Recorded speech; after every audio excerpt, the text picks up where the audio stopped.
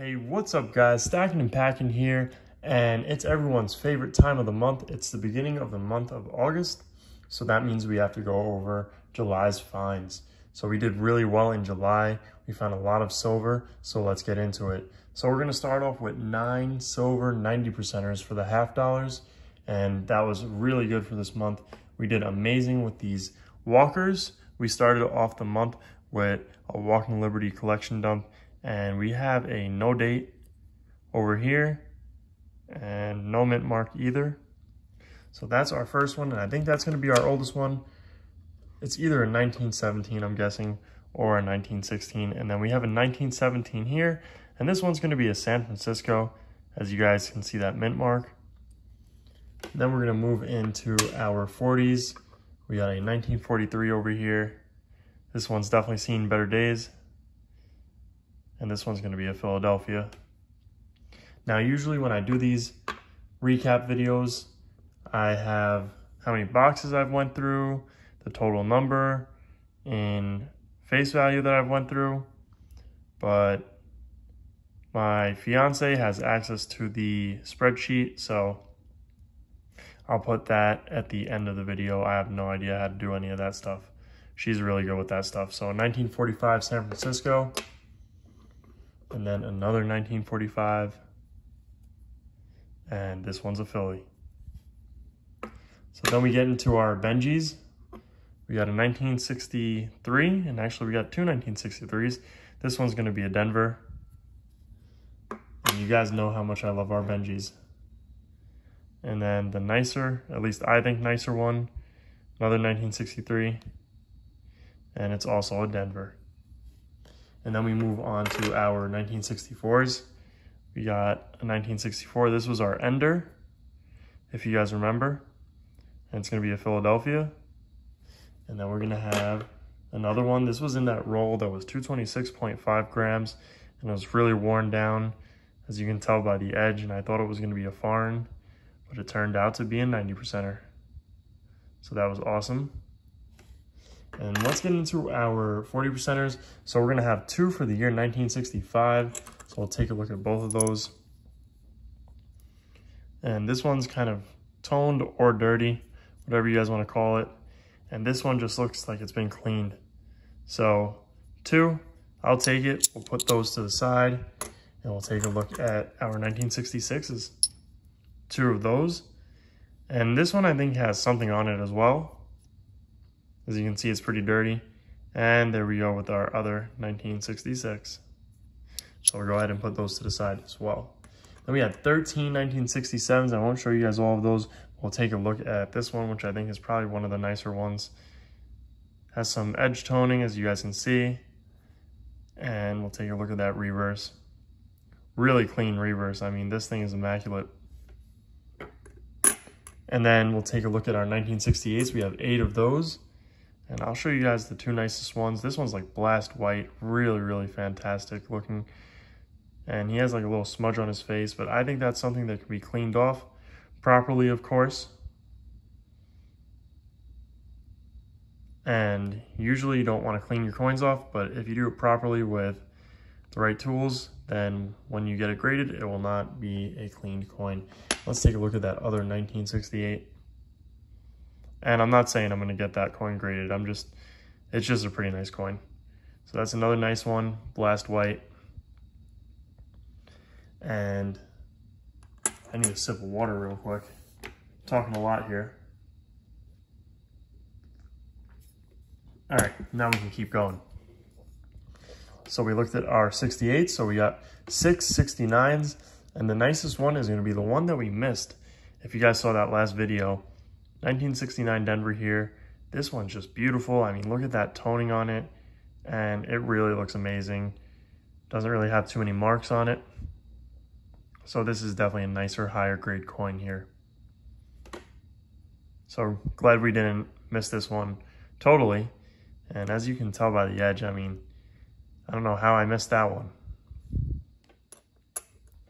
And then let's get into our proofs. We found a 1976 proof here. Only 2 for this month. Usually we find a little bit more. Well, at least 2 with the half dollars, I should say. and a 1990. So pretty cool. And we'll take a look at our proof quarter, which is a 1971 San Francisco. And this was from our box battle with Georgia Silver Hunter, which I had so much fun with that. And then we found two of these not intended for circulation, 1987 Denver, $50. And I do keep these usually. And these are the only not intended for circulation $50 that I keep. And we'll take a look at the other one, which is another 1987 Denver. Both really nice condition. So we'll go ahead and put those to the side. And then usually I don't keep coins that aren't silver or the not intended for circulation, or proofs I should say. But this 1976 Bicentennial is beautiful. Now the obverse can definitely use a cleaning, and once again a proper cleaning to get off some of that milk spotty looking stuff.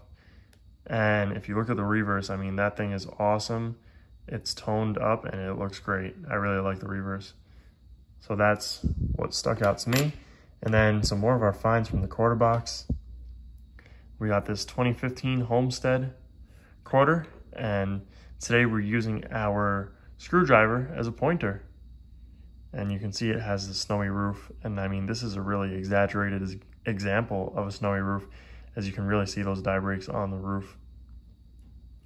And I don't really see a leaky bucket, but you guys can let me know. You might be able to see it right there. It's hard to tell, but really got that exaggerated snowy roof.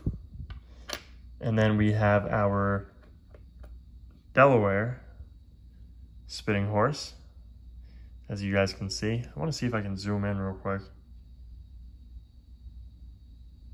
Yeah, there we go. And I'll use my pointer one more time here. If you can just look by the horse's mouth there, and you see going to the A in Caesar, we have that spinning horse. So that's pretty cool. And then for one of my other finds, if I can pick it up here, I'm having a hard time. I don't want to drop it. There we go. Let's see if I can zoom in a little bit with this one. The bear claw, and this is the extra bear claw on the 2008, and now it doesn't want to focus, 2008 Alaska bear claw right there. And my pointer, I think, is taking me out of focus, but you guys can see that. It's a little extra piece of metal die chip there, which causes that. So that's an awesome find. Really happy to have it. And then we'll take a look at this. If I can go back to regular zoom in here. Let's see. There we go. That worked perfect. Another quarter that I just thought was amazing condition. 2000 Virginia. Really just a beautiful quarter here. So I figured I'd keep it.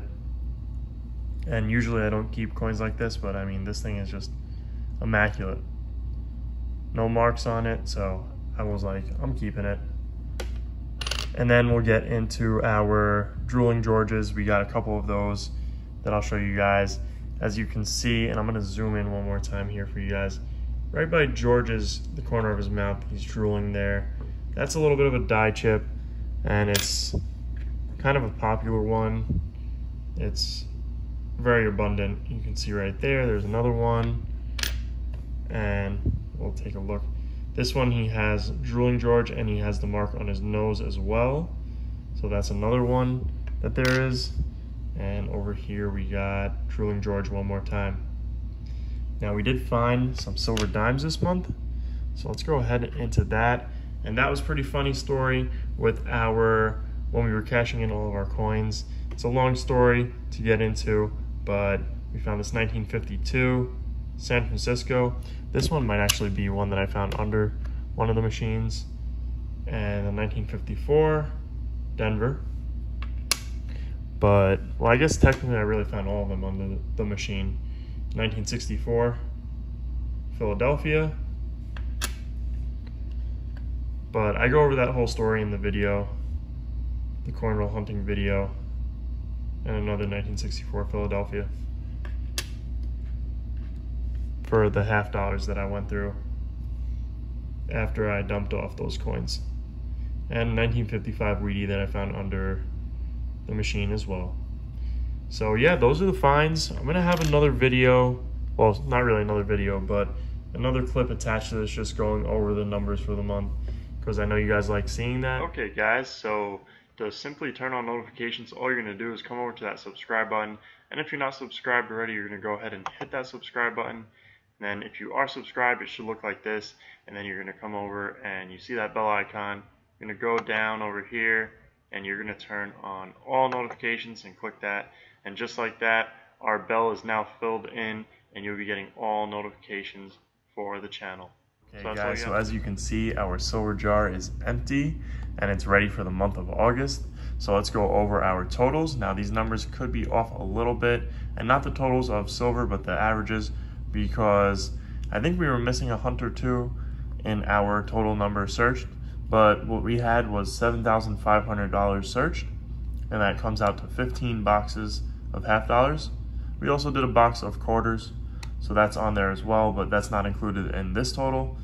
And we had 9 90%ers, 31 40%ers, with an average of 2.67 silvers per box.